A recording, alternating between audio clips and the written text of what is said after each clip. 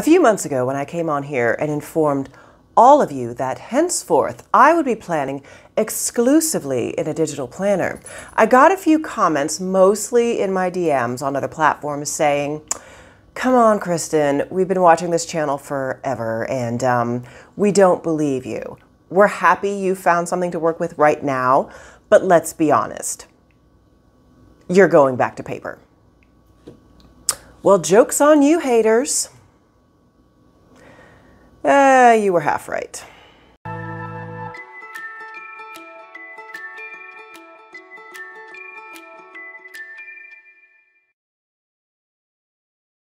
Hello, Shameless Writers. I'm Kristen McTiernan, the nonsense-free but illness-afflicted editor, here for your somewhat regular dose of writing and planning wisdom. True story, for my New Year's resolution, I was actually going to upload 3 whole videos this week. This one was supposed to be the first, kicking off the Monday of the new year, and then I was going to do 2 more. But then, just like everyone wants to have happen on New Year's Day, I got sick. Not from that sickness, but, you know, just plain old regular cold. Still extremely annoying, and I haven't had one in like 3 years because, you know, we haven't left the house. And I got to tell you, I did not miss this at all, and I'm hoping it goes away soon. But such is my love for you and for planning that I am here to show you my dual planning system for this year, wherein I combine digital planning for work and paper planning for everything else. Now, I do want to specify that when I say for work, I have a day job. I work for the government. I'm one of those dreaded government bureaucrats. And I also have my side hustle of being an editor slash ghostwriter slash writer's coach. Now, prior to everybody suddenly working from home, I always had 2 planners. I had a work planner, and then I also had a writing slash home life planner. And that always worked well for me because they were in 2 different locations. I didn't need a catch-all. But then I got a virtual job, and this is before the bug. And I found that there was just the barriers were gone, basically. There were no barriers between my day job life and my editing life and my writing life. And so I switched to one planner. Well, I've been doing that for a couple of years. That's not really working for me anymore. But thank goodness I have my handy dandy device to make sure that I'm able to plan the way that I want to plan for every sphere of my life. So I'm going to flip the camera around in just a second and show you, but just as a little precursor, for my work, I'm going to be using a digital planner that I designed, and the device that I'm using is the Onyx boox Note Air. This is an e-ink device. Digital planning can, of course, be done on any electronic device. You can do it on your laptop. You can do it on your tablet. Some of the most beautiful stuff available for digital planning is admittedly only available on the iPad, but there are some really great options for Android and Windows devices as well. I do have a video running down how you can digital plan on a variety of devices, that one. And I also have an entire playlist on plan with me's and how I've planned over the years. So if you're not sure if you're into digital planning or if you're into paper planning, or if you think you want to do a mix of both like I do have a whole playlist for your viewing pleasure where you can see what I do with stickers, or what I do with my minimalism planning, or what I do with digital planning. And then for my home life and my editing life and my writing, I am using, I guess it could reasonably be called a Frankenplanner. It is a full-size disc-bound system. There's a lot of guts in here. Some of it is HB90, some of it is Happy Planners, some of it is just filler paper. And the cover is Jane's Agenda, and she is wonderful. Go check out her shop. So how am I using these planners? Let's flip it around and find out. Okay, so the first thing we're going to be looking at is the planner that I am using for my freelance business and my personal life. As you can see, obviously it is a paper planner. It is partly a Happy Planner, it is partly the HB90, and is partly just kind of notes pages. I have found that I am a very big proponent of the disc system, and I am a huge proponent of undated filler sheets. And by proponent, I mean I can't have dated sheets, you guys. I don't have the commitment to stay with the system all year long. I have accepted this about myself. So what I have done is, this is a cover from Jane's Agenda, who is the business. If you haven't checked out her shop, you should. This is kind of a cover, I guess, that I have created on Canva. And that's just cardstock that I created. This is sort of kind of a combo between the inbox system. You might have seen this on cloth and paper. And then it's also kind of a replacement for the HB90's 3 goals per quarter kind of thing. Now my quarter started in November and it's going to end at the end of January. So it's not exactly, you know, first quarter 2022. It's kind of my own 3-month section that I'm doing goals for. And so the goals that I had for myself are complete wills for myself and my husband, which we did while he was here for Christmas. Complete a debt payoff plan. I've mentioned that I did my business taxes wrong for 3 years because I thought I could do it by myself, and I'm dumb. So I owe back taxes for my corporation. So that's good times. So I need to work with the IRS to make sure that I'm on a payment plan and I'm in compliance and all that stuff. And I've been putting it off because the IRS is terrible. But that's on the docket, and I need to finish it by January 31st. And then I need to complete 4 chapters of Union of Souls. So I'm doing okay with that. I've got 3 chapters done, which is a minor miracle, but I need to try and finish that last one by January 31st.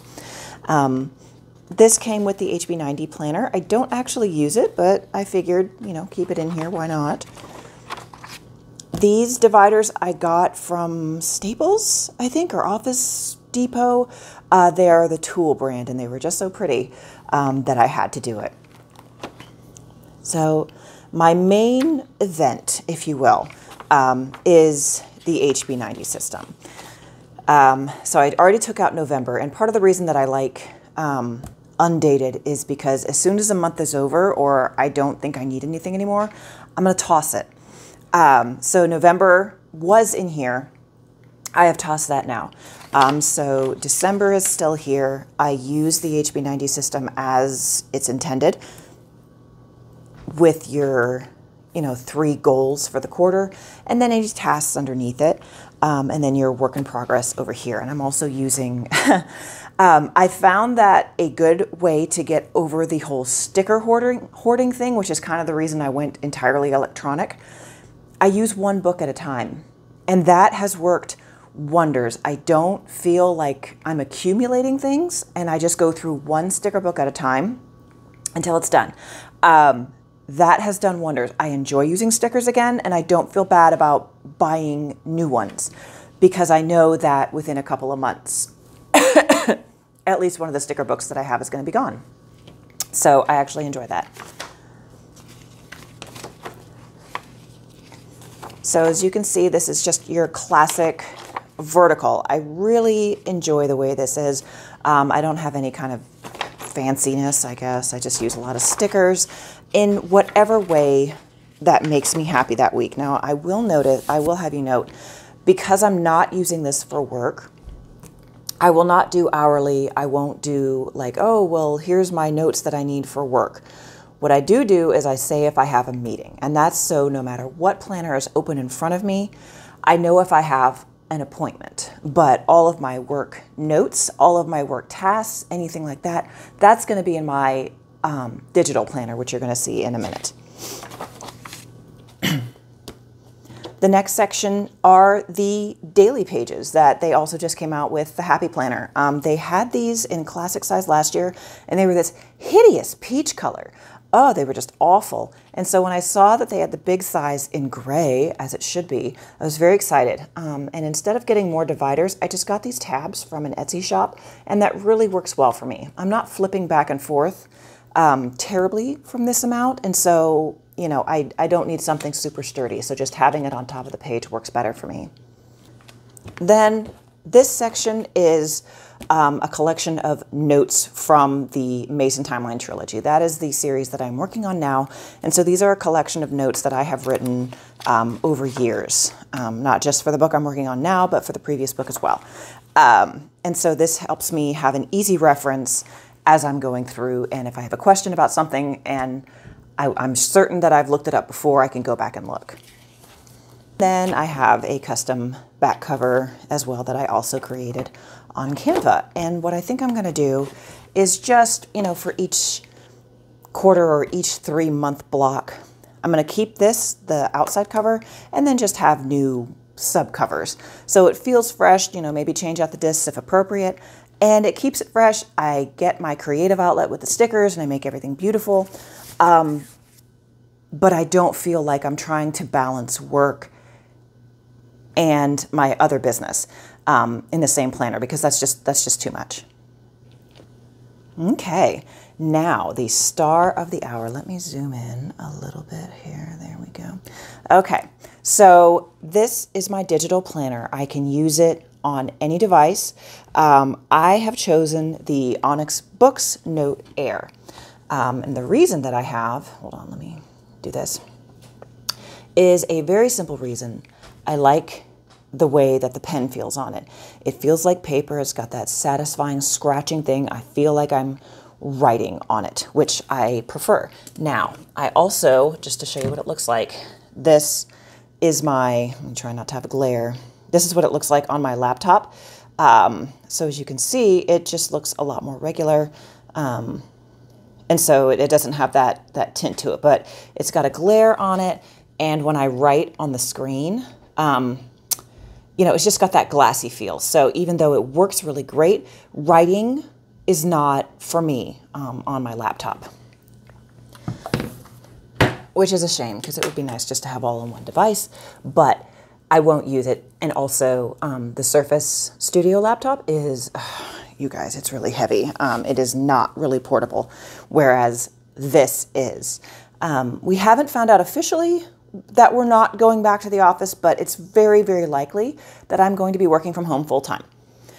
But even with that, I've found that my brain just works better if I have a separate work laptop. And in the case of the Note Air, it just works so much better, you guys, because not only can I have my planner, I can also have notes there as well. So this is my planner that I designed, and it is available on my website, link below, of course. And it's very simple. This is the way that I plan. It's not super frilly. There are much better digital planners out there, particularly if you're a decorative planner. But for my purposes, in terms of what I need, I am not. So if we're going here, this is my weekly output, and this was last week. So if we just swipe, I don't use the weekly a lot for my work planner. So basically, just as in the paper planner, I want to make sure that I'm able to see. So even though I don't track my editing here, I still keep myself apprised of what's going on and the fact that I have a coaching consult on Sunday. And basically all I do is track the things that I have to do every day. So I'm going to start exercising at 8 o'clock in the morning because I know I'm not going to be one of those 5 a.m. people. And if I try to do it at lunch, I'm not going to do it because I'm like, oh, I could be eating right now. Why am I on the Peloton? But at 8 o'clock, I never have any meetings at 8 o'clock. And that's just the time that we're doing it. And then also, I'm reminding myself to put I get a water delivery service. I need to put the jugs out on the porch. And I'm meeting my wonderful writer friend, Rachel. And we're going to be getting back into writing and brainstorming. So I'm really excited about that. And that's just what we're doing for the week. Now, the meat of what I do is with the daily. So with the daily, I have my hourly breakdown, which is the bread and butter of my workday. But then also, I have my notes, and I kind of laid this out similar, but not identical to the Passion Planner. And this really speaks to me because I have my hourly, which I need to see, and it's nice and big. And then I also have my notes, which is great. As you can see, there's not a lot here right now, but by the end of Monday, as you can see, I have, 2 meetings with the leadership in my department. So during those meetings, I'm going to be able to write my to-dos. I'm going to be able to write any reminders I have for myself that I need to pass on to my team. And so it's just good to have this blank space that is always there for me. And you're just able to go from day to day. I think I was doodling over here, so I can just write. There we go. I will say that when you're in landscape, the palm rejection is not as on point as when it's in portrait. I'm not sure why exactly that is, but by and large, I have, very, very few complaints. But this is what I do during the workday. And the daily is really where I'm at. I don't need to go to the weekly very often, but when I do, I have the button right here and I can go back to the weekly at any time. And all of this is hyperlinked. Now, you might have noticed the tabs are slightly different on this version versus on the laptop version. And I like the laptop version tabs better. I designed them like that. But, and I don't know why, something about the boox PDF reader created all these like random lines in the original tabs. And so I had to just basically create static images instead of shapes. So that was fun. Assuming that, for some reason, if I don't have enough note space here, that's fine. I can just go back to the home page. Let me get back on landscape. And at any time, I can just go into my notes and then just create more notes. I can create a dedicated notes page for whatever I need to write. And so the note air is really where it's at for me, at least for my planning for my work. So that is my two-pronged planning system for this year. We're only a few days into the new year where I'm able to use my planner. And I got to tell you, it's going really well. Even my illness notwithstanding, I have been drawn into some very complicated meetings already. And just having my digital planner there and being able to quickly flip to the notes that I've taken on that device previously has been a lifesaver. And I am never caught holding the bag in one of those meetings where I'm like, let me circle back to you on that. Don't we all just hate it when you have to say that? But I did not have to this week. It was fabulous. And someone had to eat a little bit of humble pie because I had my notes right there on my books. So I'm not saying that the note air literally saved my reputation and my career, but close. So that's all that I have for this week. If you have any questions about how I personally use my digital planner, or if you think it might be right for you, there are links down below. Or of course, you can drop a comment down below and we can talk about planner stuff because that makes me happy and probably makes you happy too. Likewise, give me a like and subscribe if you just love planner and productivity stuff in general. And as stated earlier, it is my goal to post more than once a week this year once I stop being a viral, what did she call it? Once I stop being an incubus of viral plague.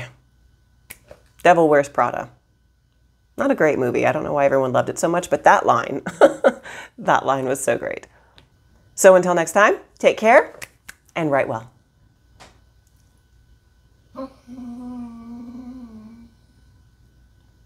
Gemma, it's okay. Poor baby.